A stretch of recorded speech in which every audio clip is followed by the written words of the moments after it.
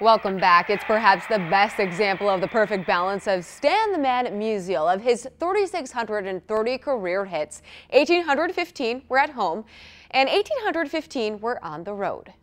Yeah, Audrey, but there's another fun-filled fact about Stan the Man you probably don't know. I sat down with Frank Viverito of the St. Louis Sports Commission, a local sports history extraordinaire. We didn't just talk about the Cardinals, but revolutionary SLU football, SLU football, the 1904 Olympics, and the St. Louis NFL team that almost, but never was. The first thing that blew my mind.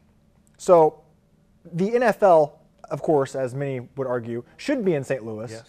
But I'm not talking about the Cardinals. I'm not talking about the Rams. No. There's another team that should be here. Yes. Explain. Well, that would be the Stallions, and more correctly, the Purple Stallions. The Purple Stallions. Why That's purple? right. Well, because nobody else had purple in St. Louis at the time, and we were in line to get the second of the NFL expansion teams when they ended up going to Charlotte and Jacksonville. And there were some internal issues that caused us to lose the team, and the Purple Stallions were never born. A lot of people know by now, at least I hope, that the 1904 Olympics were here in St. Louis, the first modern day Olympics to be held in the United States. There's so many great aspects to those first Olympics here that we could talk about, but two in particular that we both think are really neat. Yes.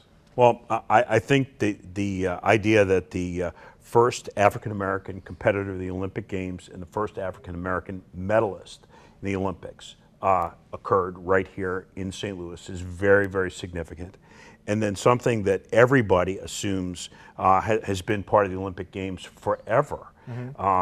Gold, silver, and bronze medals were given for the very first time in St. Louis. And in fact, they were an innovation of the 1904 Games. When I think about SLU, I think about, of course, their basketball history, their soccer dynasty. They're a very unique mascot.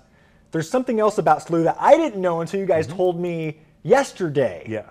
In St. Louis back in 1906, there was an innovation introduced to the game of football by the football Billikens at the time, and it was something called the forward pass. Okay, the forward pass. A novel concept. A novel concept at the time was invented in St. Louis. Eddie Kokums was the coach of the team, and the first forward pass in the history of football was thrown by SLU quarterback Bradbury Robinson. Growing up a Cardinals fan, I was not aware of this about Stan Musial. Stan played 3,026 games, all for the Cardinals. And you know how often he was thrown out of a game? I do now. Tell him. Never. That's never, unbelievable. Never, ever. I get thrown out of the office all the time, okay? And Stan played 3,026 games and was never ejected by an umpire for arguing a call or for any other reason. Well, that's just it. That's remarkable in so many ways, because if you argue a strike now, you get thrown out immediately. To us, he's the epitome of class and sportsmanship. That's where our Musial Awards came from, Exactly. and he's our guy. He's the man.